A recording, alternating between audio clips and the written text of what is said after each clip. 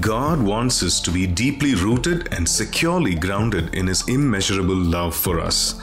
Out of His immeasurable love, God extends rich mercy and abundant grace. Understanding and personally experiencing His immeasurable love makes us whole and restores our capacity to be loved and to love. Last Sunday we started talking about the Father's love. And we are spreading this entire series over 6 Sundays. So today is part 2 in this series on the Father's love. I just want to quickly recap some of the things we mentioned last Sunday and then take it forward a little further this morning. We began by saying that our revelation of God affects our relationship with God. How you look at God will affect how you relate to God.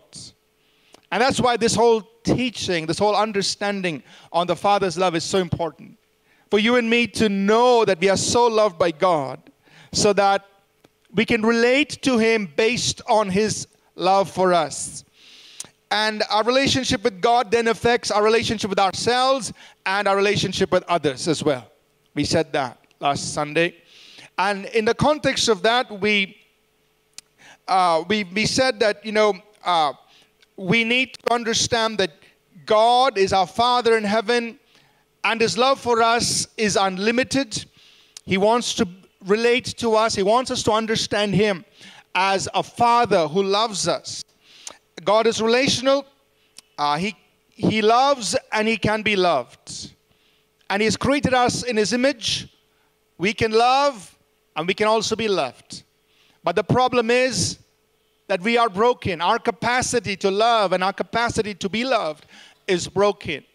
And in that context, we saw some of the wrong postures that we might have in our relationship with God.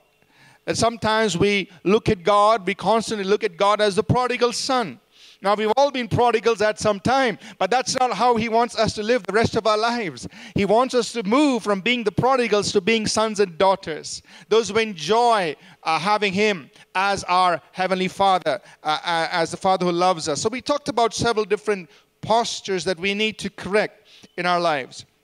So this morning we're going to build that up further, and we want to emphasize or focus on God's immeasurable love for us. God's immeasurable love for us. We want to focus on that this morning. So let's start with Ephesians chapter 3, verses 17 to 19. Ephesians 3, 17 to 19. I also want to thank Praveen and Alban who did the paintings here, worship paintings during worship time. Praveen, thank you. Alban, thank you. God bless you. After service, you could come and have a closer look at it. I know those of you may be seated far away, may not be able to see that. But please come and have a look at this expression of worship towards God through art. And thank God for all the various abilities and graces He's given us. We need to use them all to glorify God. Amen? So, Ephesians chapter 3, verses 17 and 18. I'm reading from the Amplified Bible. It helps us see a little bit more. Here's what the Apostle Paul writes. He says to the believers, I'm praying this for you. What is he praying for God's people? He says, I'm praying that Christ may dwell in your hearts through faith, and may you, having been deeply rooted and securely grounded in love, be fully capable of comprehending with all the saints, that is God's people, the width and length and height and depth of His love, fully experiencing that amazing, endless love, and that you may come to know practically through personal experience the love of Christ, which far surpasses mere knowledge without experience, that you may be filled up throughout your being to all the fullness of God, so that you may have the richest experience of God's presence in your lives, completely filled and flooded with God Himself. I want to highlight some things here from these verses. In verse 17, the Apostle Paul tells us he wants us to be deeply rooted and securely grounded in love. He's talking about the love of God. So here's something very important for all of us. We need to be deeply rooted, like a tree whose roots have gone deep into the soil. So that no matter what storms blow and whatever happens, that tree is standing. We need to be deeply rooted. And he says, I want you to be securely grounded. It's like a building whose foundation is secure and cannot be shaken. So I want you to be deeply rooted and securely founded in God's love. Amen? Are you with me? So as believers, this is very important, that you and I are deeply rooted and securely grounded in the love of God, in the Father's love for us. So that no matter what happens, no matter what people say, no matter what life throws at you, no matter what turbulence you go through, you will be settled knowing that God Almighty loves you. Amen? Now that's very important, to know that God loves you. But for some of us, we're not very sure. I mean, God loves my neighbor, but for me, I'm not very sure. I'm not sure if he really loves me. Or we measure God's love by what happens. You know, if your boss smiles at you and gives you a raise, God loves you. But at the end of the day, he's angry with you, upset with you. Maybe God doesn't love me. And so our barometer for the love of God is our boss. No. Be deeply rooted, firmly grounded in God's love for you. So that no matter what happens, you know inside you, God the Father loves you. Nothing can change that. Amen? So Paul is praying. He's saying, believers, I'm praying this for you, that you will be deeply rooted, firmly, securely grounded in the love of God. And I hope that through these 6 Sundays, when we cover this whole message on the Father's love, at the end of it, this will be real in each one of us. That each one of us will be deeply rooted and securely grounded in the Father's love. Nothing can shake us. It's very important. And then he says in the next verse, verse 18, I want you to know, I want you to comprehend with all the saints. That word comprehend is not just an intellectual understanding, as he explains further on in the Greek. That word comprehend simply means to possess, to seize, to have as your own.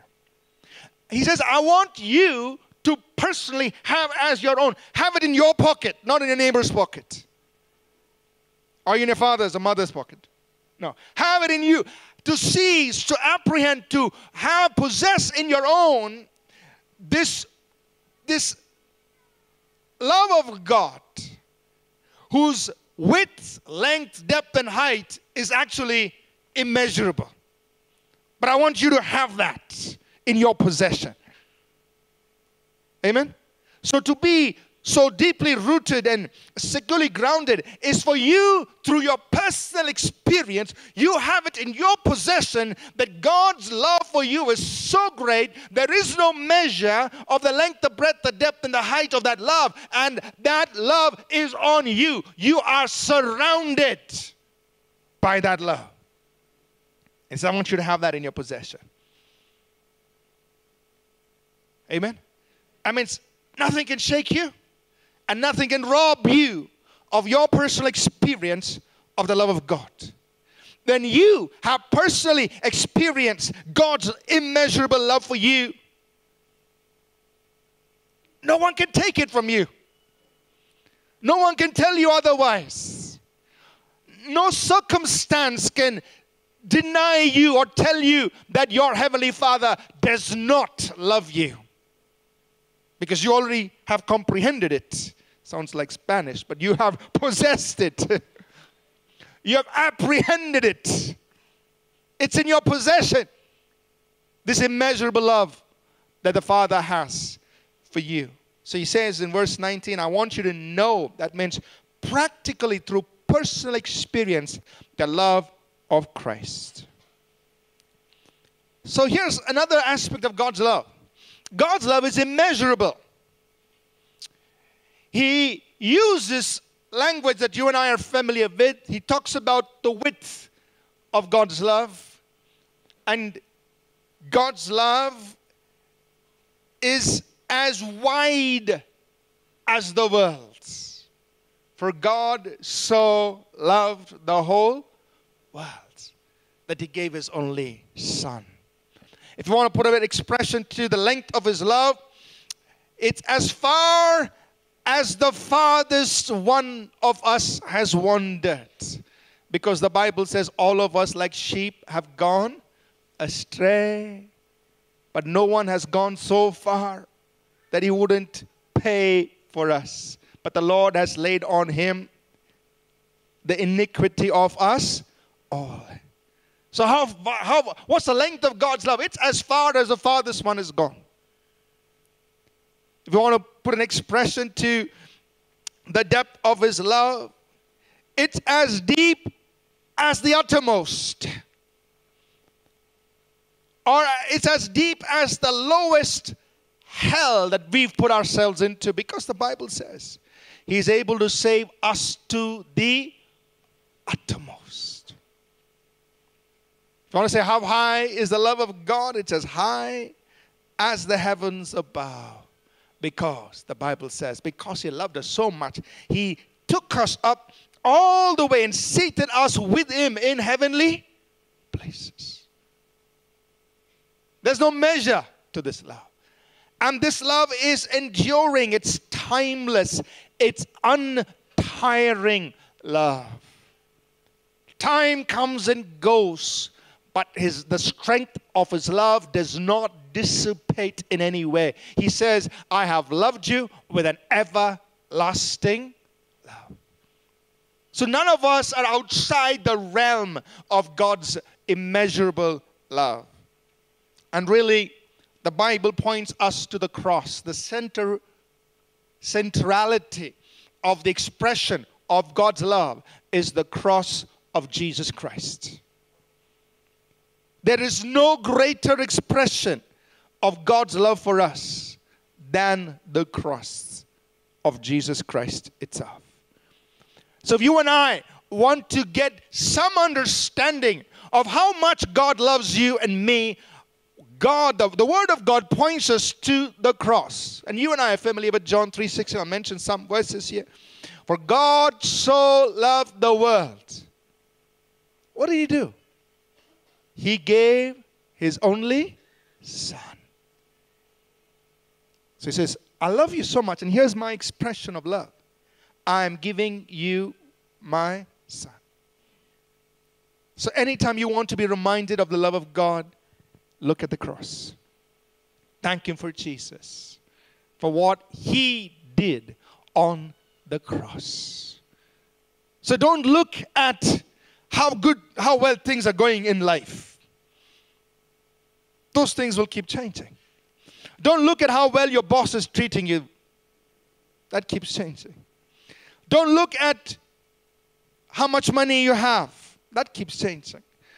See, don't look at those things. If you want a solid, unchangeable expression of God's love for you, there's only one thing the Bible points you and me to. It says, look at the cross.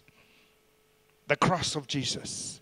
For God so loved the world that he gave his only begotten Son. Whoever believes in him will not die, but have everlasting life. And just a couple of more verses here. Verse 8 of Romans 5 says, but God demonstrates, God expresses, God displays his love for us. How did he display his love for us? In that while we were still sinners, Christ died for us. That's the expression of God's love. Or John captures it like this in 1 John 4, 9 and 10. He says, in this the love of God was manifested towards us. Or in this God expresses his immeasurable love for us.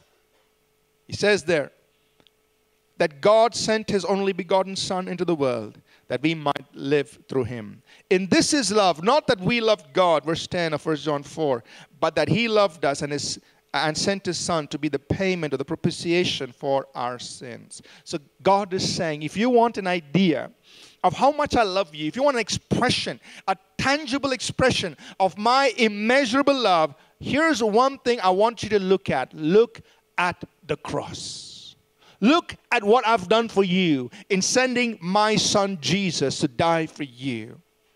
That while you were still a sinner, while you had gone as far as you could go, or as low as you could go, or wherever you went, no matter who you were, what you've done, I sent my Son to die for you on the cross in order to bring you to be with me. That's how much I love you. And you and I need to be deeply rooted and securely grounded in the love of God for us as expressed through the death and resurrection of his Son Jesus Christ on the cross. Amen. Base your love on God's expression of it through the cross of Jesus Christ. Look to the cross. Anytime you have doubts if God loves you, remember the cross of Jesus Christ. Because God says, that's my display of my immeasurable love for you. And so God's love, as we've said earlier, it is so wide that it includes every person. It is so long, it reaches to the farthest sinner. It's so deep, it reaches down to the uttermost place. It's so high, it lifts us up to God himself. That's God's love for you and me. He wants you to be with him. He wants you as part of his family. He wants you right by his side. He wants you to fellowship with him. He wants you to experience his love. And the cross of Jesus, if you and I come to an understanding of what God did for us through the cross, not only are our sins forgiven, not only are we brought into fellowship with God, not only are we made sons and daughters of God, but God restores us. He makes us whole. There is healing through the cross. And it includes the healing of our capacity to love and be loved. When you realize how much God loved you through the cross, then you and I, and when we receive that love makes us whole. We receive love, and therefore we're able to love others. When you look at other people, you look at them as, for God so loved John, for God so loved Mary, for God so loved so-and-so, that he gave his only begotten Son. So your capacity to love them is also restored when you receive that love from God. Amen? So wholeness comes through this, through receiving the cross, the message of the cross.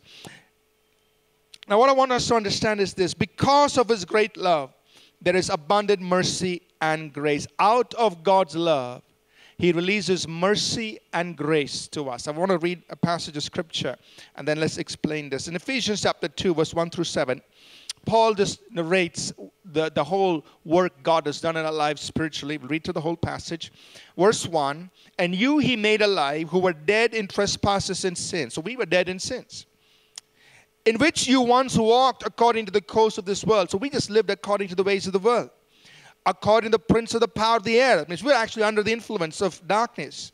The spirit who now works of the sons of disobedience.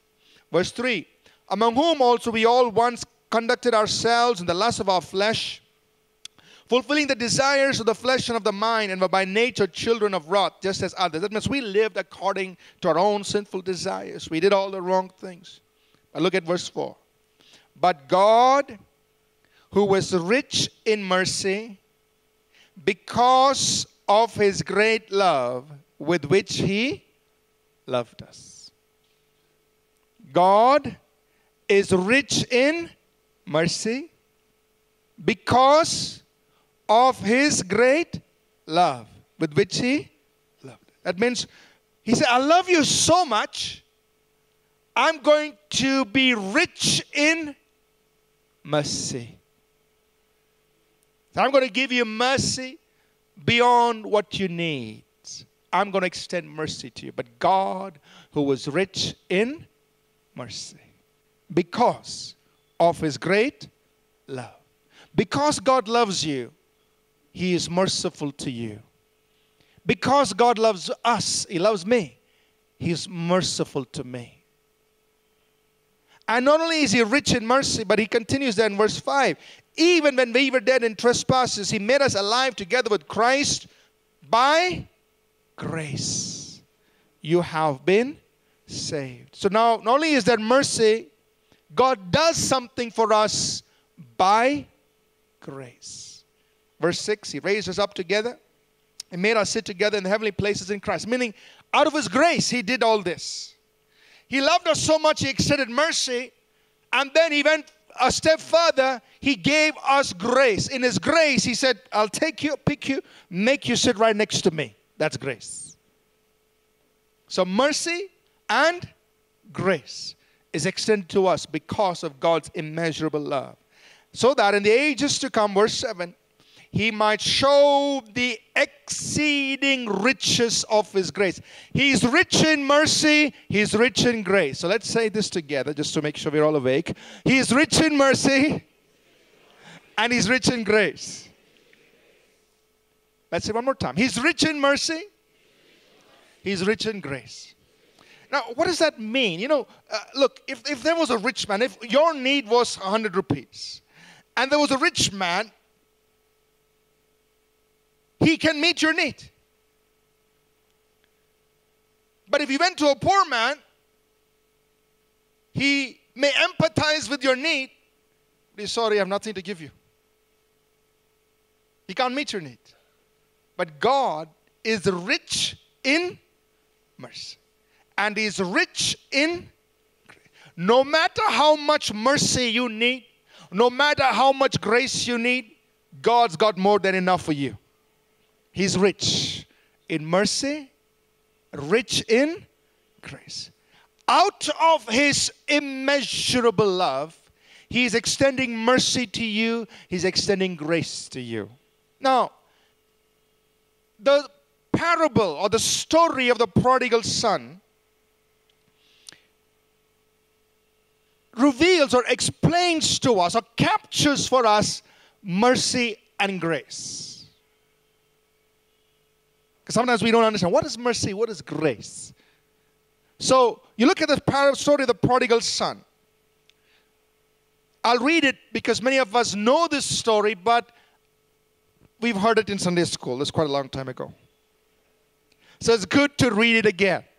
So please listen to Luke chapter 15, verses 11 to 32. I'll just read it for us, just to refresh our memory.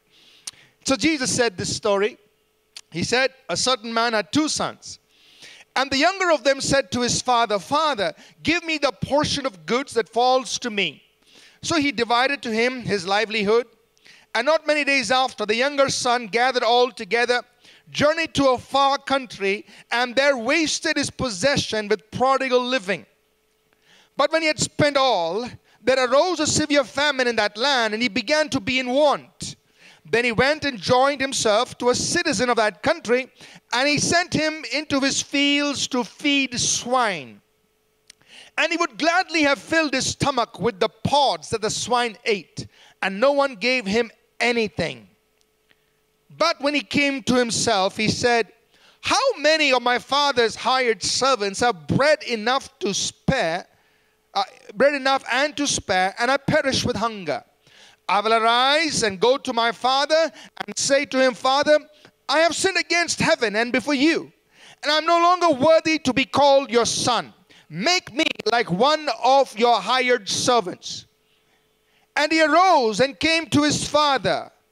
But when he was still a great way off, his father saw him and had compassion and ran and fell on his neck and kissed him. If this story is illustrating to us God's love for us, this is one place in the Bible you see God running. And he is running to the sinner that's coming back to him. And so the father runs and kisses him. And look at what happens. Verse 21. And the son said to him, Father, I have sinned against heaven and in your sight, and am no longer worthy to be called your son. But the father said to his servants, bring out the best robe, put it on him, put a ring on his hands and sandals on his feet, and bring the fatted calf here and kill it, and let us eat and be merry. For this my son was dead and is alive again. He was lost and is found. And they began to be merry. Now his older son was in the field, and he came and drew near to the house. He heard music and dancing. So he called one of the servants and asked what these things meant. And he said to him, your brother has come, because he has received him safe and sound. Your father has killed the fatted calf. But he, the elder brother, was angry and would not go in. Therefore his father came out and pleaded with him. So he answered and said to his father, lo, these many years I've been serving you. I never transgressed your commandment at any time. Yet you never gave me a young goat, that I might make merry with my friends. But as soon as this son of yours came, who devoured your livelihood with harlots, you killed the fatted calf for him. And he said to him, son, you're always with me, and all that I have is yours. And it was right that we should make merry and be glad. For your brother was dead and is alive again, and was lost and found, and is found. Look at mercy, look at grace. The father embraces this prodigal son. Not one rebuke, not one question, not one word about what he had done. Mercy forgives. In his mercy, the father forgave all the wrong the son had done. The wasting away the fortune, the dishonor, the disrepute he brought to the family, the degrading of his own life to the point of being taking care of the pigs and eating the food of the pigs. Not one word. He forgave all of that. That is mercy. God is rich in mercy. He is rich. He is rich in mercy. Out of his great love, he has given mercy. He's rich in mercy to us. Not only did the father welcome the son, but what did he do? The son said, just make me like one of your servants. The father said, bring the best robe, bring the ring, put sandals, let's have biryani. Let's celebrate. That is grace. Grace gives us what we do not deserve. God is merciful. He forgives all the wrong. But he's not only rich in mercy, he's also rich in grace. He gives us what we don't deserve. He says, I take you from where you were, and I make you sit at my own right hand. And I make you my heir, and a joint heir with my son, Jesus Christ. Do we deserve it? No. But God is rich in grace. Amen. So this morning, I simply want us to understand, or at least try to begin to receive God's immeasurable love. Come to a place where you and I are so deeply rooted and securely grounded in the Father's immeasurable love for us. And out of that love, there is an unending flow of mercy and grace. This is not to say that we misuse God's love or misuse the mercy and grace He extends to us. But this is to give us hope, and this is to encourage us, and this is to empower us, and this is to take us to a new level of living where we are unshakable. No matter what happens, we know our Heavenly Father loves us, and there is always mercy, there is always grace to us. Amen? Mercy forgives, and grace gives what we don't deserve. Mercy forgives the wrong we've done, and in grace He extends to us what we do not deserve. So the love of the Father is beyond measure, revealed to us in His Son Jesus Christ. And this morning, I want you to understand, I want us to understand, the Father loves us with an immeasurable, untiring love for us. Amen? But we must receive. We must comprehend. That means we must possess personally. It's not like, well, he got it. No, you possess it. You receive it by faith from your side. Say, Father, I thank you. You love me like this. I'm accepting this truth that you love me with an immeasurable love, and you've extended mercy and grace to me. Amen? Next Sunday, we'll build on this a little further to see how this then transforms our lives on a day-to-day basis. As we progress, we will learn more on how this love transforms us. But I want us to take a few moments, please, to pray this morning. Right where you are seated, would you pray and say, God, I thank you, you love me like this. Make it personal. You talk to Him. You comprehend. You know or receive personally. Possess it for yourself. Thank you that you love me.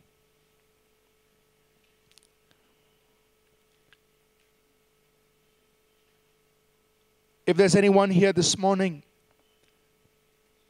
and you have never personally made a decision in your life to believe in the Lord Jesus Christ, and what He did for you on the cross, that He died for your sins, that He was buried, He rose again, and therefore you personally could be forgiven of your sins and brought into a relationship with Almighty God. If you've never personally believed in Jesus as the one who paid for your sins on the cross, if you've never made that decision, you've never made that choice to believe in Jesus Christ as the one who saves you from sin and makes you a child of God, then this morning we want to give you an invitation, an opportunity to do that. Right where you are, in this auditorium or any of the overflow spaces, if you've never done this before in your life, I want to lead you in a simple prayer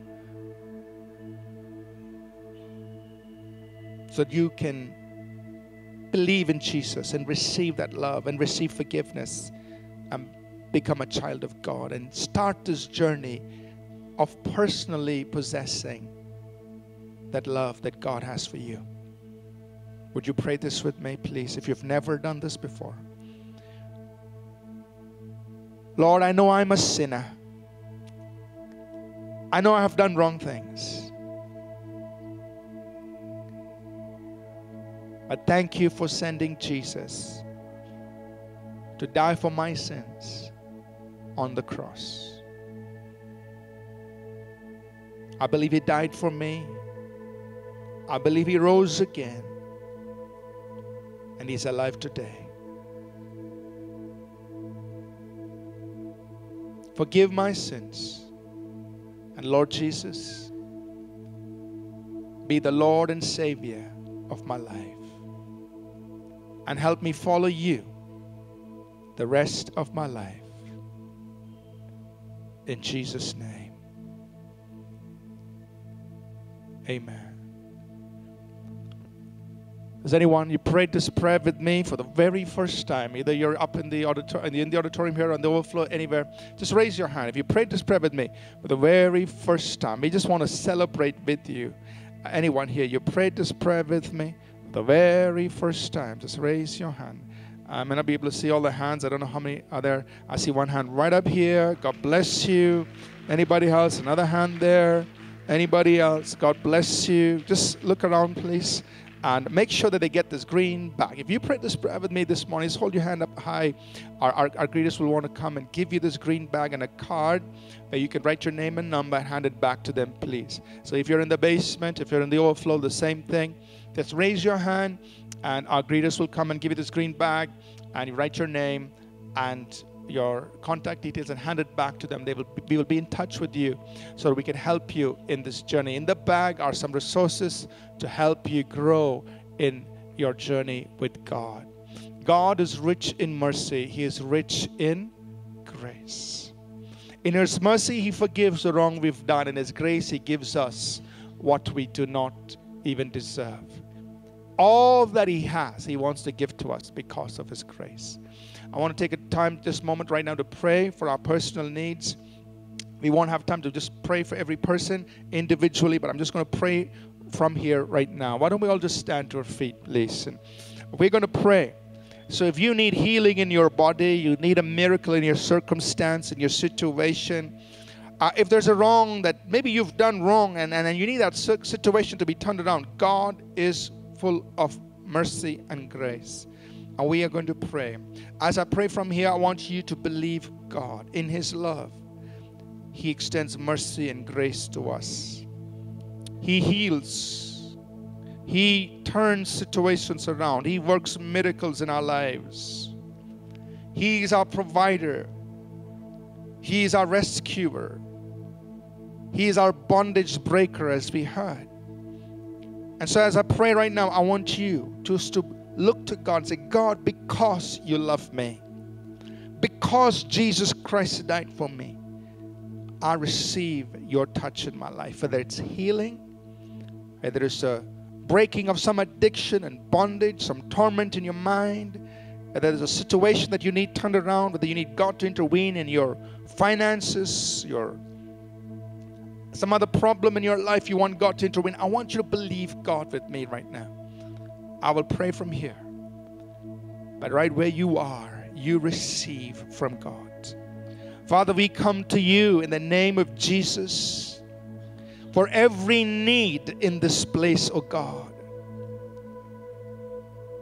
In Jesus' name, I take authority over every sickness, every disease in body or mind. And I say you're the work of the devil. In Jesus' name, be removed, be destroyed. Every sickness, every disease, every torment, every evil work of the enemy, I take it out in the name of Jesus. And I say God's people are healed by the stripes of Jesus. Every sick person be healed in the name of Jesus. Let every affliction, every torment leave. Every disorder in the body, every malfunction in the body be made normal, be made whole in the name of Jesus. Lord, I also pray, Father, that you would release miracles in the lives of people. Situations that they need turned around. Release miracles into their situations. Financial problems. Other kinds of situations where they need a divine intervention. Father, release miracles. Release your deliverance. In the name of Jesus, I send deliverance. I send divine intervention, angelic intervention into your situations, into your circumstances. In the name of Jesus, there will be a turnaround, a miracle of God. A divine intervention in your situation, your circumstance. Father, thank you for doing this for your people today. We honor you and we bless you. In Jesus' name. Amen. We trust that this message was a blessing to you. We would love to hear from you. You can email us at contact@apcwo.org. Also visit our website apcwo.org for additional resources. Thank you for listening, and God bless you.